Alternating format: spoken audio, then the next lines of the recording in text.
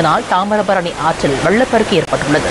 மேலும் அகஸ்தியர் அருவியில் குளிக்கவும் தடை விதிக்கப்பட்டுள்ளது. மேலும் அங்குள்ள ஆற்றுப்பாலம் வெள்ள நீரில் மூழ்கும் நிலையும் ஏற்பட்டிருக்கிறது. தொடர் மழை காரணமாக தூத்துக்குடி தாமிரபரணி ஆற்றில் வெள்ளப்பெருக்கு ஏற்பட்டுள்ளது.